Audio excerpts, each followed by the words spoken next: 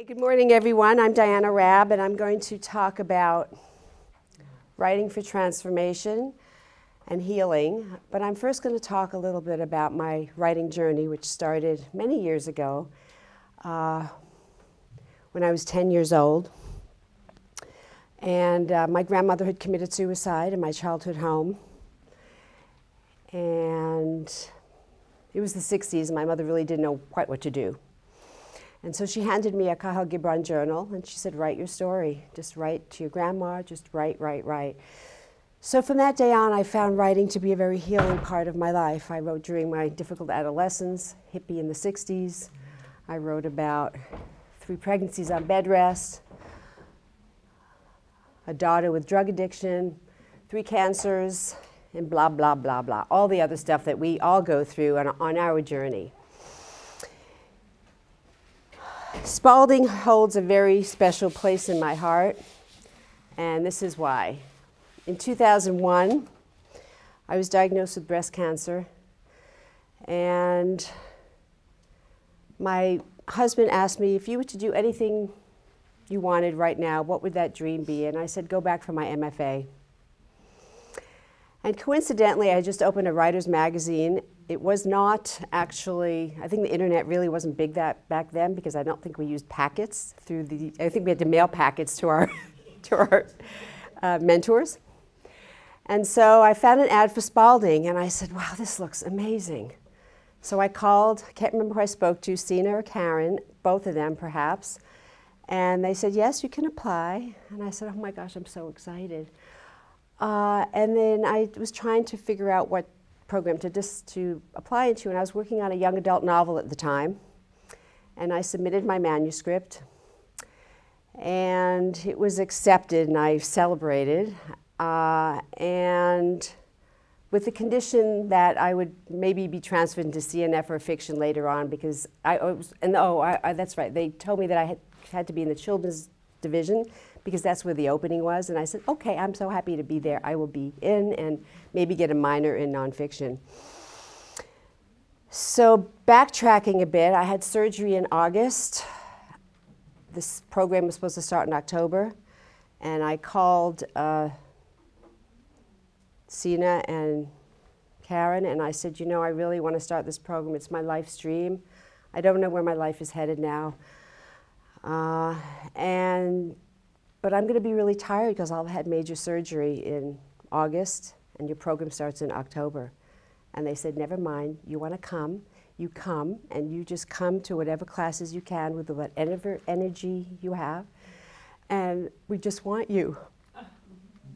And I'm just so indebted to them, because this program has changed my life, really changed my life. So I went to the programs, and the first day, actually, 9/11 had happened, so I was healing from myself, healing from my country. 9/11 happened, and we all didn't know whether this program was actually going to start. We were all petrified of flying.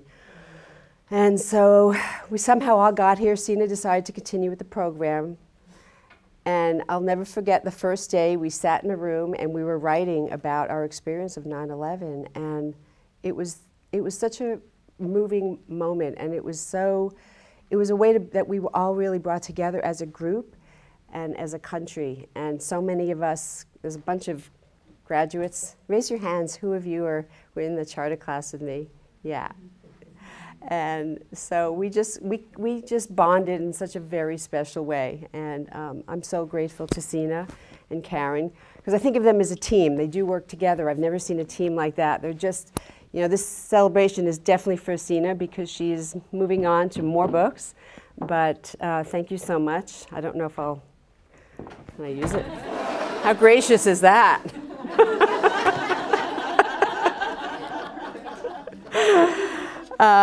So as I was working on my thesis, I ended up in this creative nonfiction department, and I was working on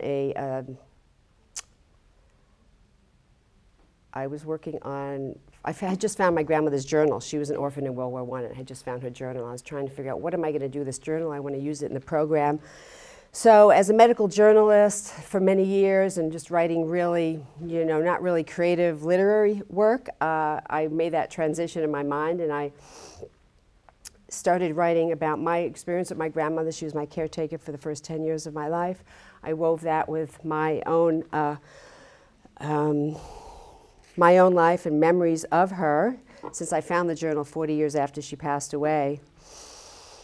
And so I've skipped over a lot of things that I wanted to say. So during the process of writing my memoir, and I realized that I came to learn that for most people, one of the most difficult part about writing a memoir, writing for healing, is finding out the structure of your book. It's very, very difficult.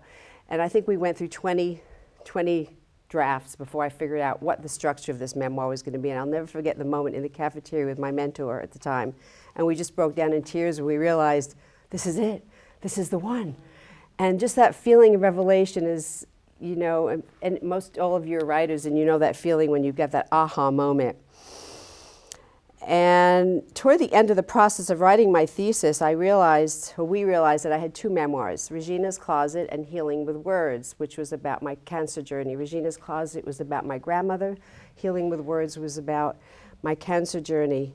And most of you might know the difference between a memoir and an autobiography is a memoir is about a slice of life. It's about, it has a focus, it has a theme, and an autobiography is about a whole life. And typically an autobiography is written by a public figure, an actress, political figure. We have too many of those out, I think, personally. And so typically the theme, I had two different themes in my book. I had cancer and I had Regina's Closet about my grandmother's journal, so it was two books. So in every way, writing both of my memoirs is transformative. Writing Regina's Closet was a way to honor my relationship with my grandmother, plus it was also a way to keep her alive. I never really healed from losing her, especially since I was 10 and my parents never allowed me to go to her funeral. Then I chronicled my cancer journey, and even though I didn't want to publish it, many of my friends thought, you've got to do this because it'll help other women. And so the cancer book turned out to be, I always believe in sharing universal truths when you're writing nonfiction, so that you're not doing all that navel-gazing. So my universal truth was that I was sharing with other people how to help heal on their journey. So in that book, I have writing prompts, and Sena graciously blurred that book, and I just feel so indebted to you for so many things, and encouragement and inspiration, and later on when I did my dissertation, and I know Sena has to leave, so I'm kind of fitting this all in. When I was doing my dissertation on writing for healing, I met with Sena a few times, and she was so supportive and so encouraging, and we're so blessed to have her. We're really blessed to have her. It seems as if whenever I had a major shift in my life, I would turn to writing. So in 2006, I get my second cancer diagnosis, and around that time, I applied for my PhD program at the Institute of Transpersonal Psychology in Palo Alto. When deciding on a subject for my research, my PhD chair advised me to choose 3 areas of interest. The tip is, really help me, because I think we all have more than 3 areas of interest, but if we're looking for an intersection, that's a really good way to home in on the idea. I'd always been fascinated by the creative process, been fascinated by psychology, and been fascinated by memoir writing. Plus, I've always been a seeker. So the intersection of these 3 areas became a research study about the transformative powers of memoir writing. So the exact title of my dissertation was Creative Transcendence, Memoir Writing for Transformation and Empowerment. So a transcendent experience, or a pivotal experience, is an experience that goes way beyond the ordinary. Compelling memoirs, and I'm sure some of you have read some, just hold your attention, and that's because they express profound emotions and utilize embodied writing, which are powerful tools for transformation. In most cases, people write memoir because of their burning need to share a story or to figure something out in their lives. And it's also a way to bring a family secret to the forefront, and I'll talk a little bit more about that in a bit. Social psychologist James Pennebaker has done many studies on therapeutic writing. He found that using expressive writing or when journaling about upsetting experiences, narratives that have not been coherent become more coherent. This illustrates that transformative writing can engage you in your story. My PhD study began with a list of 34 memoirs. I had to narrow it down to 34 memoirs that I loved. And I was going to do a qualitative study, which means that I hate numbers because I'm a writer, so I was not going to do any surveys. I was just going to interview them. Using the process of elimination, I got it down to 25, and finally down to 5. The study was informed by Maslow's theory of creativity. To collect my data, I used the memoir excerpts. Of course, I had to read all their memoirs, lectures, and personal observations. And I did all my interviews via Skype, which was fun instead of the phone, because I got to really interact with them. In general, what I discovered is that the writing experience offered these authors a chance to review their lives, find resolution and redemption, find inner peace, and establish a clarity of mind as a way to move forward in their lives. The first author I interviewed was Kim Stafford, the son of esteemed poet William Stafford, and I'm going to finish. If I forget, remind me. I've got to read one of his meditations and poems on writing. He had a memoir that he wrote about his brother's suicide. The second author was Mark Matusik, who had written 2 memoirs. He was a seeker. The third was Monica Wesolowski, who also was immediately wanted to participate in the study. The fourth one was Alexandra Styron, who was the daughter of William Styron. And the fifth was Maxine Conkingston. So you can see they were all different backgrounds, but very interesting. They all agreed that they faced life challenges which inspired them to write memoir, and all the challenges had to do with loss. Whether the loss was related to a brother, a father, a child, an aunt, a culture, or a family, the experience affected them in such a profound way that they wanted to write a memoir. The results showed that each writer was changed through the writing process. I believe that our childhoods dictate who we become. My deepest childhood passions were journaling and reading memoirs. Actually, back then they were called biographies. I think memoir is a newer term. I believe that some people write memoirs because they're also motivated by higher truths which they might want to share with the universe. Psychologist Abraham Maslow says that he called dedicated people devoted to some task outside themselves as their beloved job. The main questions I posed to these authors was, what was the experience that inspired you to write the memoir? How were you transformed by writing the memoir? And what was the impact of that experience in terms of your entire life theme? And now I'll explain the individual answers by all the authors. I found it very revealing to hear that the authors described that their pivotal experiences, all the pivotal experiences that inspired their memoir writing. For example, Kim Stafford said that his older brother, Brett, committed suicide at the age of 40. He'd never written about his brother, but he realized that over the years, much of the dialogue and narrative that he'd written about in his journals and collected were all in the voice of his brother. So he wrote a fabulous memoir called 100 Tricks Every Boy Can Do. The moment of final decision to begin writing the memoir was when Kim saw that his own son was transitioning into adolescence. And he began to wonder about the circumstances about his brother's suicide. And this is actually what happened to me when I was diagnosed with cancer. I thought, ooh, maybe that's why my grandmother committed suicide. She had cancer and you didn't talk about it in the 60s. So sometimes the inspiration to write a memoir is sparked by something happening in your own life that brings back the past. Mark Matusik said his inspiration for writing his memoir, Sex, Death, and Enlightenment, and there's no commas there, stemmed from his transcendent realization that his life as a busy writer for New York Magazine was taking a huge psychological toll on him. He felt a deep desire and need just to slow down with his life and get off the fast track.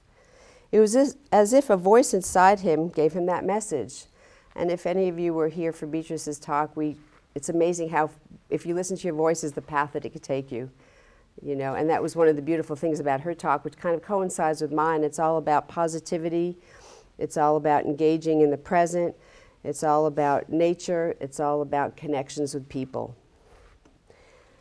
So the voice spoke to him inside. Matusik's impetus for writing his second memoir, The Boy He Left Behind, originated from his father leaving the family when Mark was 4 years old, leaving him with 3 sisters and a mother. So essentially a house of women who totally silenced him. So he found his voice in his writing. And a lot of writers do find their voices in writing because they've been silenced. The real impact of that moment hit him hard when his father returned home later and tried to kidnap him. That inspired him to write his memoir. Monica's moment arrived when she gave birth to her first child, Sylvan, who clearly would not survive long after birth. She was already a writer and began keeping a journal about her experience. It was clear that his death would lead her to write a story of his life, which would help heal her. If you love someone, you need to let them go, she says. Alexandra Styron was a little bit different than the others I've interviewed because she was the only one in the study that was not previously a writer who had written a memoir. She was a writer, she wrote a novel, but she was mainly an actress. As the one person in her family who had inherited the literary gene of her father, William Styron, she felt really compelled to tell her story. In addition to being inspired to study and write her father's story and what it was like growing up in the same house with him, she was driven by the grander emotions of her psyche, which is why she called the book Reading My Father. She was the only one that I interviewed when she was on the playground with her kids. She just couldn't give me enough time to engage properly in a discussion. Very busy New York life. I have 2 kids that live in New York. It's like, yeah, what do you want? It's just a totally different vibe. I live in California. It's like, yeah, let's slow down a bit. Let's meditate. Oh, dear. Maxine Kahn Kingston's inspiration, she was amazing to interview. Her I interviewed in person. She came, I sponsored her to read in Santa Barbara. She came to give a reading, and I pulled her aside, and I said, I need to talk to you. How many of you have read The Women Warrior? Fascinating memoir. So she wrote The Women Warrior and The Fifth Book of Peace. The Woman Warrior was inspired by her ghosts of her past, particularly her aunt's suicide after being ostracized from the community because she had an illegitimate child in China. Of course, that was not respected now, and it certainly wasn't respected then. The fact that her aunt was essentially forgotten by the family grated on Christine's psyche for her whole life. While her mother wanted her to communicate stories with the world, Kingston was told to hold them as a secret inside her. So Maxine Kahn Kingston really couldn't write her memoir until everyone passed away, and this is very often happens. When I teach memoir writing, people say, well, I don't want to hurt anyone. And I said, well, I just say let it rip. Just do it, and if you decide not to publish it, then don't publish it or wait till the person's passed on. But if you've got that burning need to write, just do it. Have no fear. When answering the second question, I apologize. Kingston wrote The Woman Warrior as a way to explore her duality. Her impetus for writing The Fifth Book of Peace was based around the Oakland-Berkeley fires in the 1990s that caused her home and all her possessions, including a 200-page manuscript, to disappear. So she wrote to help heal from that experience. When asking these writers, how were you transformed writing a memoir, Kim Stafford said that he came to a new understanding about his brother's suicide. It also reunited him in a way that he never thought possible. He felt younger. He felt like he was bringing his brother alive again. At the same time, the writing inspired him to dig deeper into his understanding of his own life. It forced him to pose more questions and tell stories. Most importantly, he shared with me that he realized that relationships really don't end with death. They go on forever. And sometimes, after someone dies, their life becomes magnified. And maybe it's because we can't hold on to them, we can't call them, we can't see them. Mark Matusik said he was immediately transformed by living the past of his life, growing up in the house with 3 sisters and a mother, and never having a voice. So he was able to find his voice through writing. He also realized that living as a child without a father, he felt there was something really missing. In writing his memoir, he understood what that reason was, and it made him feel whole again. It also helped dissipate his feelings of pain. Monica felt a deep sense of urgency in writing her memoir about her son who died when he was very young. And ultimately, it helped her heal. Luckily, she journaled through the whole experience, so she felt stronger. Alexandra said, and I don't know that I believe her, but she said she was transformed through her writing. I think she felt, sometimes, because I'm friends with a couple of writers who've had esteemed parents as writers, and they don't always feel like they want to write about their parents or get involved, but they feel this compulsion, this need to do it because they're left with the responsibility. She was left with all his, documents. She found in the process, however, she found some very undesirable memories of her past, but she was always sweeping under the carpet. She realized that rather than being a form of transformation, retelling her father's story was a way to manage her false sense of intimacy with him, in that she held on to satisfying snippets of information as a mirror into her life. Maxine Hong Kingston was transformed by retelling the stories of her past.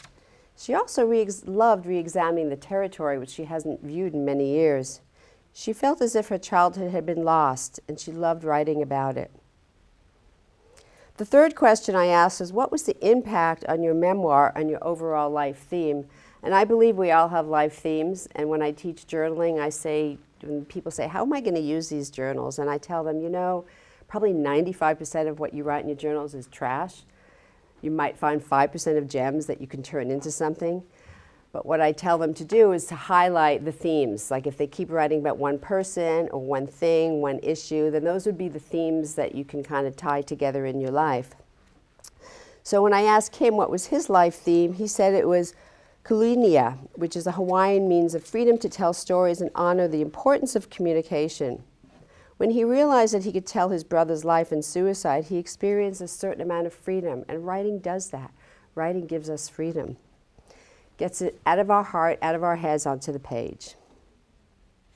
Writing his memoir encouraged him to pose even more questions about his father and his brother. He began questioning the effect his parents had on his brother's life, and were they a cause, or did they have anything to do with his suicide and his sadness? Because as we know, suicide is often a result of depression. Like Stanford, Mark Matuszyk's life theme had revolved about posing questions. And I found that all of them actually, since they were kids, they always posed questions. I think curiosity is really important as a writer. We have to be curious. And when Matuszczyk was writing, he felt a sense of wonderment about how to deal with his hunger in the most productive and effective way. He came to the realization that survivors are seekers. Another thing that came up in the previous talk was gratitude, which I kind of add into that because I think the main key to happiness is gratitude. If you see the happiest people in the world, you talk to them, they have a lot of gratitude. Talk to those that are not happy, no gratitude. And I know there's a lot of yucky things happening right now, but there's a lot of beautiful things happening in the world, which I hope we all can write about even more. Monica said that she was a great journal keeper, so pulling together the story of her son's life was keeping with the theme of being a creative writer. Starvin began to understand her deep psychic connection with her father and their mutual sense of humor, and she tried to incorporate the narrative of her own book with his life story. So in conclusion, all 5 authors who I interviewed were similar in their desire for transparency and for revealing family secrets. They all conceded that secrets made them feel uncomfortable and ill at ease. They had to get them out. And the reason they didn't early is because of fear. And that was one of the first things my father-in-law said to me when I was diagnosed with breast cancer, because he survived World War II. Have no fear. For each writer, the resolution came forth when the secrets were exposed, which ultimately led to transformative empowerment and eventually their respective memoirs. In addition to these findings, there's some interesting other data that I came up with. The 5 authors expressed a deep need to write their memoirs, feeling as if they were the only ones that could tell them. No one else. And even though you grow up in the house with someone else that wants to write a memoir, and I think Jeffrey Wolf and Tobias Wolf both wrote memoirs, totally different memoirs, totally different perspective on life. So even if you are writing a memoir, it would probably be different from someone you grew up with. But basically that gets down to you're writing your own emotional truth, no one else's. And that was a sticker from one of my mentors here that I had on my computer. Write your emotional truth. So we all have different emotional truths, thank goodness. And also you're writing from your heart, not necessarily from your head, because our head messes with us sometimes. Not that our heart doesn't, but our heart fools us too. So the authors said that they had to get something out of their system. All the authors identified themselves as curious and inquisitive and yearned for profound knowledge about the whys and ifs of their experience. All of them confessed that the reason they wrote the memoir was to figure something out. It's always good to start a memoir with a question. My question was, why did my grandmother commit suicide? The same with Kim Stafford, and the same with Maxine Kong-Kingston. By writing their memoirs, all 5 authors indicated they can find that they were able to finally let go of the story that they've been holding on to their whole lives, alluding to the fact that writing was a way for them to come to terms with it. In doing so, they each attained spiritual and personal transformation. All of them said that while writing their memoirs, they were offered the opportunity to make connections with others who shared valuable information, which is kind of fun too, because you can connect with people that have information about your life or someone you're writing about. So they were all pleased to write their memoirs. Another thing I learned during the study was that in addition to bringing out a sense of personal transformation, the act of sharing stories in memoir writing, it was a way of connecting them to their community, connecting them to their family. It was really a way of bringing everybody together, which is a beautiful thing. Human stories do bring us together, and they foster and encourage compassion for one another. During my research, I realized that research can be transformative also for the researcher. Much of the joy in doing my work originated from my interest in memoir writing.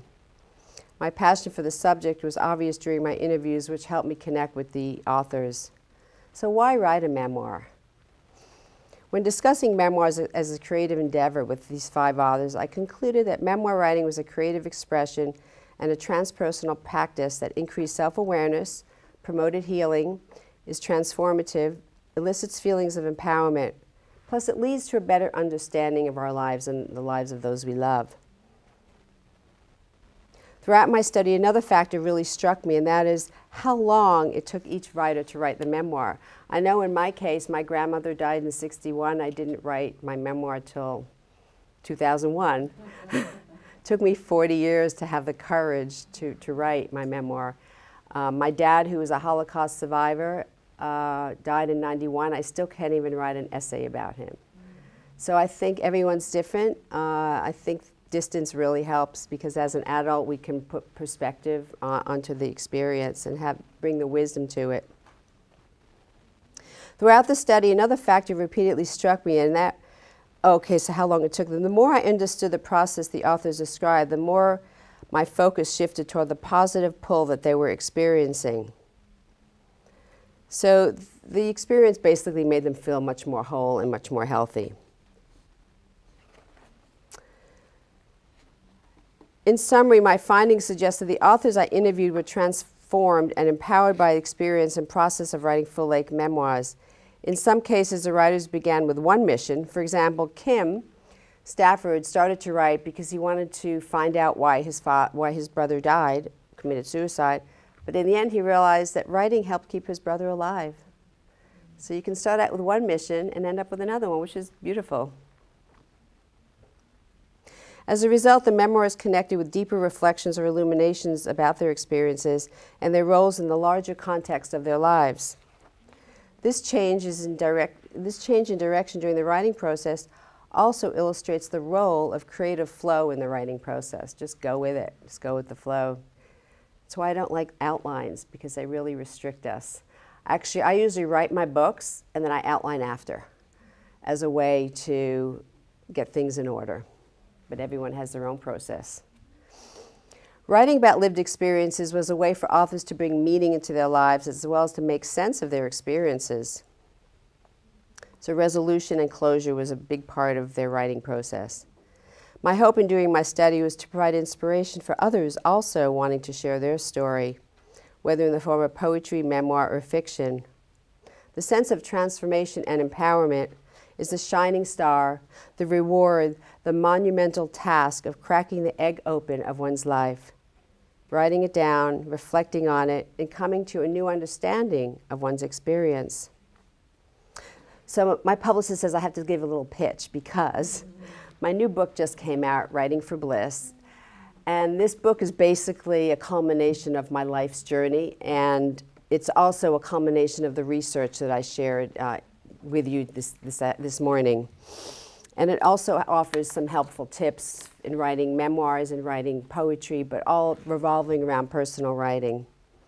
The book has received some real stellar reviews, and my publisher calls me his three-crown author because I had a publisher's review, forward review, and Kirkus review. But one review really warmed my heart, and the person said, "It's like your book is Natalie Goldberg meets the Dalai Lama." I'm like, wow. I was so touched. Because I really do try to share some wisdoms that I learned on my own journey. And some people that are not writers even read it and loved it. So now I'm doing 2 companion books. One is going to be a journal, of course. And another one is a book of wisdoms on bliss. So that's the end of my talk, but I'd love to answer any questions anybody has.